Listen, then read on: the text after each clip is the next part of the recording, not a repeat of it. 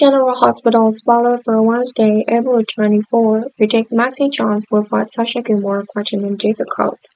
Sasha and Cody Bell are pretty much the matchmaker for Maxi and Daniel Spinelli relationship, but Sasha was almost disappointed when the couple relationship continuously ran into trouble. Maxi feels like she can't completely trust Spinelli yet. Having experienced so many failures in love, Maxie almost lost faith in love and wanted to live alone. However, having another person to help and worry about financial issues will make Maxie feel like that. Speaking of Spinelli, Tracy Quarterman will also be Spinelli's emotional advisor at the present time. Tracy advises Spinelli to be a little bolder so he can win Maxie's heart.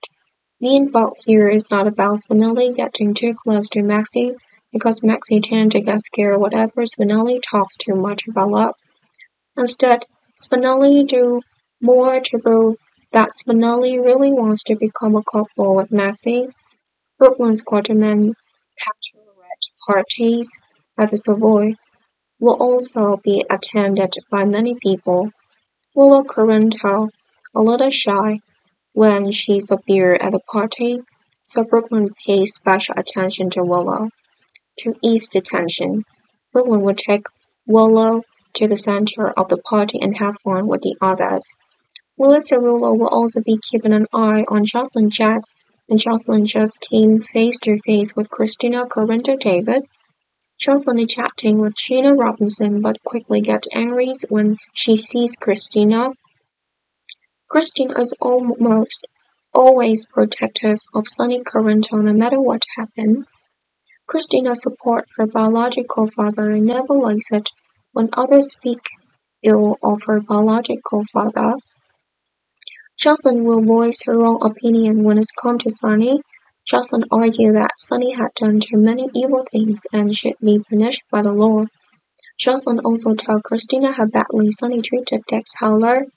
Christina wouldn't want to hear those things. Christina almost forced Jocelyn to shut up. That made the argument more intense, to the point where there could have been a physical confrontation between the two. Christina is ready to throw the glass she is holding in Jocelyn's face, but Jocelyn will avoid it. The two then rushed at each other with the intention of injuring the others. Many people would try to stop it, but they will probably fail before the rest of Christina and Jocelyn.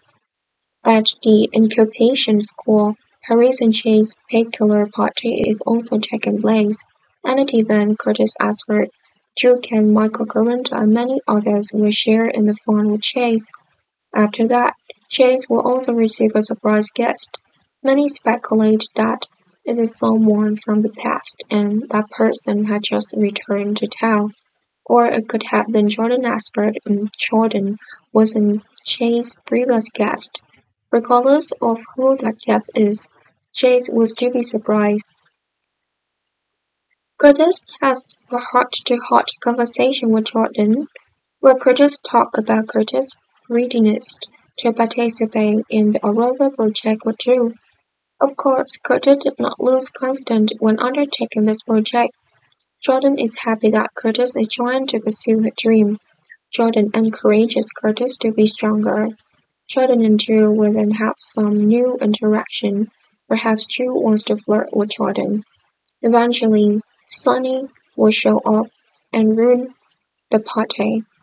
Maybe Sonny has finally learned that Dex is trying to become a cop. Dante O'Connery will do everything he can to stop Sonny's rampage. After witnessing temporarily calm down, but Dante also warns Dex to prepare himself for the worst. That's true because Dex used to be a mob person in the past. Most people at the BCBD despise Dex because of this. In addition, Dante is not sure whether Sonny secretly carried out another attack on Dex or not.